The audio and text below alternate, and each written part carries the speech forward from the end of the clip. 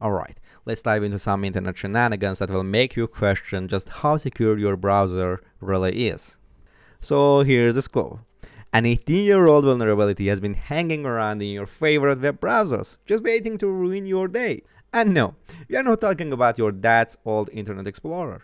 This flaw impacts modern browsers like Chrome, Safari, Firefox, and a bunch of others.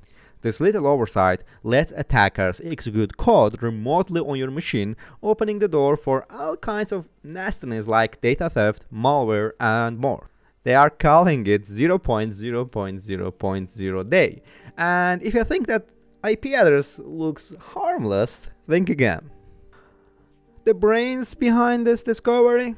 The good folks at Oligo Security, an open source security firm that probably spends its weekends poking around in dark corners of the internet where most of us wouldn't dare to venture. They found that this flaw allows hackers to bypass browser security and mess with services running on your local network from the comfort of their own remote locations. Imagine someone controlling your house lights from another city. That's basically what's happening here. So, what's the big deal with 0000? Turns out this IP address, which usually serves as a default or placeholder, can be weaponized. The vulnerability exists because the browser industry has never really gotten its act together when it comes to standardizing security mechanisms. As Lomesky, an AI security researcher at Oligo, pointed out in a blog post, the 0000 IP address can become a powerful tool for attackers to exploit local services. We are talking about everything from development environments to operating systems and even internal networks. In short, this isn't just a bug, it's a gaping hole in your digital defenses. So here's how it works. Browsers are designed to send requests to just about any HTTP server using JavaScript. Their main job is to deliver the right response, whether that's the content you are looking for or an error message. The problem is, not all browsers handle these requests the same way. Some will block malicious requests, while others might just shrug and let them through. It's like having a security guard who sometimes checks ID and other times just waves everyone in.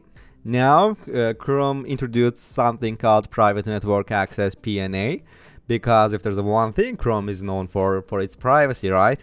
So this PNA was supposed to beef up security by distinguishing between public, private, and local networks. And the idea was that the page loaded in less secure context wouldn't be able to communicate with more secure one. Sounds like a good plan, right? But here's the kicker. Oligo's researchers found that requests sent to 0000 still got through. That means a public website could access any open port on your host without even seeing the response. It's like your front door's wide open, but somehow you can't even tell who's coming and going. To prove just how bad this could get, the researchers demonstrated an attack campaign called Shadow Ray. This attack used 0000 vulnerability to execute arbitrary code on a private server that had accidentally been exposed to internet. The kicker? This went undetected for nearly a year. That's 12 months of hackers having the keys to your digital kingdom while you were none the wiser. And to test this theory, the Oligo team ran a local RAI cluster on a local host and started a socket to listen for new connections. All it took was just one click on a malicious link in an email, and boom, the exploit opened a reverse shell on the victim's machine. If that doesn't make you want to double check your security settings, I don't know what will. But it doesn't stop there. The researchers showed how they could replicate this attack on Chromium, Safari, and Firefox, making it clear this is a cross-browser problem. They even tested it with Selenium Grid public servers and PyTorch TorchServe, linking it to previous attack campaigns like Selenium Grid and ShellTorch. In other words, this isn't just some one-off chance. This is a systemic problem that could be exploited in countless ways. So what's a poor, unsuspecting internet user to do? Oligo disclosed the flaw to the big players, Google, Apple, Mozilla, and they have rolled out fixes to block 0000 as a target IP. But let's be real, the browser industry still has a long way to go when it comes to securing these digital gateways. It's like trying to patch a leaky boat while still sailing in a storm. Sure, you can fix one hole, but what about the others? In the meantime, there are few things you can do to protect yourself. Network administrators can implement technical mitigations like using PNA headers and verifying the host header to protect against DNS rebinding attacks. And here's a pro tip: just because a network is local doesn't mean it's safe. It's like assuming your neighborhood is crime-free just because you live there.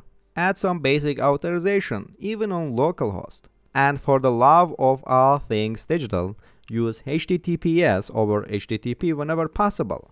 Throw in some CSRF tokens for a good measure, and even if your app is local. At the end of the day, 000 day is a reminder that even the most seemingly unconscious details can turn into serious security threats.